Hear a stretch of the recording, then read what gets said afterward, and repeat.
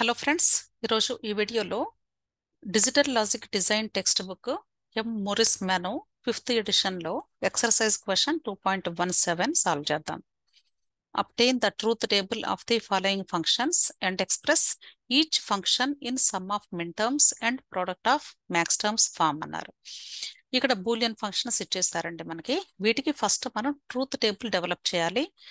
Next some of మిన్టర్మ్స్ max terms numbers రాయాలి. Clear? So first truth table develop చేయాలి అంటే input variables ఏమేంటి అంటే ఇక్కడ ఇచ్చిన ఆల్ఫాబెటిక్ లెటర్స్ ఇన్పుట్ వేరియబుల్స్. ఇక్కడ యూజ్ చేసినటువంటి లాజికల్ ఆపరేషన్స్ యూజ్ చేసి ఓకే బూలియన్ ఫంక్షన్ అవుట్పుట్ ని ఫైండ్ అవుట్ చేయాలి. So first truth table develop చేయాలి. ఆ తర్వాత సమ్ ఆఫ్ మిన్టర్మ్స్ అలాగే ప్రొడక్ట్ ఆఫ్ మ్యాక్స్ టర్మ్స్ రాయాలి. So first truth table develop చేద్దాం. For first bit, A bit లో input variables B plus CD into C plus బిడి అన్నారు. అంటే ఏ మిస్ అయిందండి, కాబట్టి ఏ తీసుకోవాల్సిన అవసరం ఏం లేదు. ఓకే, డైరెక్ట్ గా మనం బిసిడి తీసుకుంటే సరిపోతుంది. సో ఫస్ట్ బిట్ ఏ బిట్ తీసుకుంటే ఇక్కడ బిసిడి ఇన్పుట్ వేరియబుల్స్ 3 ఇన్పుట్స్ కాబట్టి టోటల్ 8 కాంబినేషన్స్ బైనరీ రాయాలి. 000 నుండి 111 వరకు రాయాలి. Next right the equivalent మిన్టర్మ్ number 1 2 7. Next ఇక్కడ first term B plus CD అన్నారు. సో సిడిని ఫైండ్ అవుట్ చేద్దాం. అంటే ఎండ్ ఆపరేషన్ సిడిలో ఒకటి 0 అయినా సరే అవుట్పుట్ 0 అవుతుంది. ఇక్కడ 1 వస్తుంది, 0 0 0 1 అవుతుంది. Next B plus CD. Okay, B plus CD perform చేద్దాము. అంటే బిని సిడిని ఆరింగ్ చేయాలి. If any one of the input is 1, the output will be 1. ఈ 3 కాంబినేషన్స్ లో కూడా రెండు జీరోసే కాబట్టి 0 0 0. ఇక్కడ 1 వచ్చింది. ఇక్కడ ఈ 3 1s ఉన్నాయి కాబట్టి కంపల్సరీ ఇక్కడ 1s వచ్చింది. ఇక్కడ బోత్ 1s కాబట్టి 1 వచ్చేసింది. నెక్స్ట్ టర్మ్ వచ్చేసి బిడి ఫైండ్ అవుట్ చేయాలి. Okay, end gate operation. బికి డికి 0. Next అంటే ఇక్కడ బిలో 4 జీరోస్ ఉన్నాయి కాబట్టి డైరెక్ట్ గా 4 జీరోస్ పెట్టేయచ్చు ఎండ్ గేట్ లో.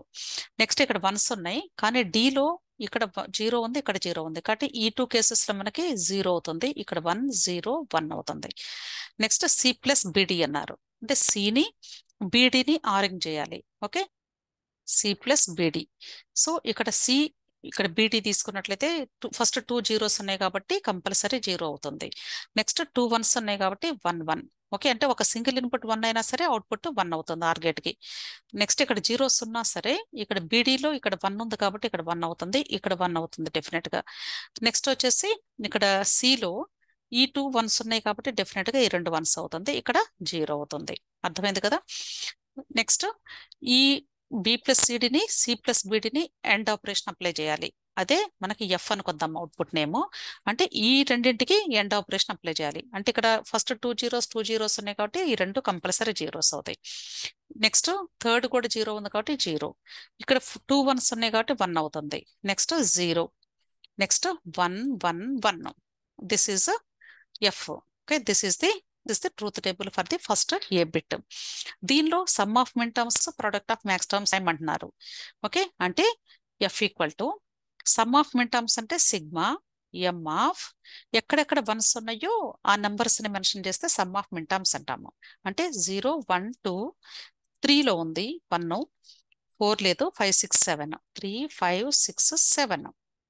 దీన్ని సమ్ ఆఫ్ మిన్టర్మ్స్ అంటే some of the product form అని కూడా అనొచ్చు. అలాగే దీనికి పిఓఎస్ రాద్దాం. అంటే ప్రొడక్ట్ ఆఫ్ ది సమ్స్ అంటే మ్యాక్స్ టర్మ్ కి operator pi capital M of రాయాలి. ఓకే, ప్రొడక్ట్ ఆఫ్ కాబట్టి. సో ఎక్కడెక్కడ జీరోస్ ఉన్నాయో ఆ నంబర్స్ రాయాలి. అంటే ఇక్కడ లేనటువంటి నెంబర్సే ఇక్కడ పిఓఎస్ లో ఉంటాయి మనకి. అంటే 0 1 2 4. అర్థమైంది కదండి? నెక్స్ట్ బి బిట్ తీసుకున్నట్లయితే అగైన్ ఏ లేదండి, ఇక్కడ ఓన్లీ బిసిడి మాత్రమే ఉన్నాయి. ఓకే, సో బిసిడి తీసుకున్నాను. సో 0 to 7 కాంబినేషన్స్ అంటే టోటల్ 8 ఉంటాయి. ఇక్కడ నెంబరింగ్ కూడా ఇచ్చాను అనుకోండి, అప్పుడు మనం ఎస్ఓపి ఫామ్ పిఓఎస్ ఫామ్ రాసేటప్పుడు ఈజీగా ఉంటుంది. నెక్స్ట్ ఈచ్ టర్మ్ ని ఫస్ట్ కనుక్కోవాలి. సిడి కనుక్కుందాము. సిడి అంటే ఎండ్ గేటు. అంటే ఏ ఒక్కటి 0 అయినా సరే అవుట్పుట్ 0 అవుతుంది. 0 ఇక్కడ 1 అవుతుంది. 0 0 0 1. నెక్స్ట్ బి డాష్ సి అన్నారు. సో బి డాష్ సి అంటే ఫస్ట్ బి డాష్ కనుక్కుంటే అప్పుడు మనకి ఈజీ అవుతుంది. బి డాష్ అంటే 4 జీరోస్ ఉన్నాయి కాబట్టి కాంప్లిమెంట్ అవుతాయి. నెక్స్ట్ 4 1s కాబట్టి జీరోస్ అవుతాయి. Next B dash see find out చేయాలి. ఓకే, సో బి డాష్ సితో మనం యాండింగ్ చేయాలి. ఓకే, అంటే ఇక్కడ 2 జీరోస్ ఉన్నాయి కాబట్టి ఫస్ట్ కంపల్సరీ 2 జీరోస్ అయిపోతాయి. ఇక్కడ వన్స్ ఉన్నాయి, ఇక్కడ 2 వన్స్ ఉన్నాయి కాబట్టి బోత్ 2 వన్స్. నెక్స్ట్ ఇక్కడ 2 జీరోస్ అగైన్ 2 జీరోస్. నెక్స్ట్ ఇక్కడ 2 వన్స్ ఉన్నప్పటికీ కూడా ఇక్కడ 2 జీరోస్ ఉన్నాయి కాబట్టి 2 జీరోస్ వచ్చినాయి. Next beedi dash. Beedi dash లో ఫస్ట్ డి డాష్ ని ఫైండ్ అవుట్ చేయాలి. డి డాష్ అంటే ఇక్కడ 0 1 ఉన్నాయి కాబట్టి ఆల్టర్నేటివ్ గా 1 0 1 0 1 0 1 0. Next beedi dash find out చేయాలి. ఓకే, అంటే బిని ఈ డి డాష్ తో యాండింగ్ చేయాలి. సో ఇక్కడ 4 జీరోస్ ఉన్నాయి కాబట్టి డైరెక్ట్ గా మీరు 4 జీరోస్ పెట్టేయచ్చు ఎండగేట్ కి.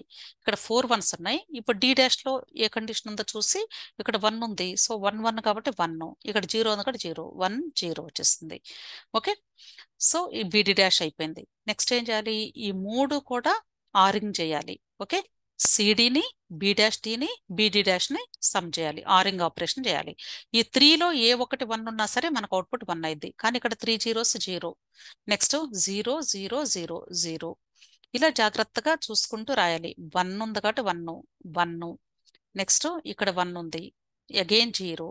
నెక్స్ట్ ఇక్కడ 1 ఉంది, అలాగే ఇక్కడ 1 ఉంది.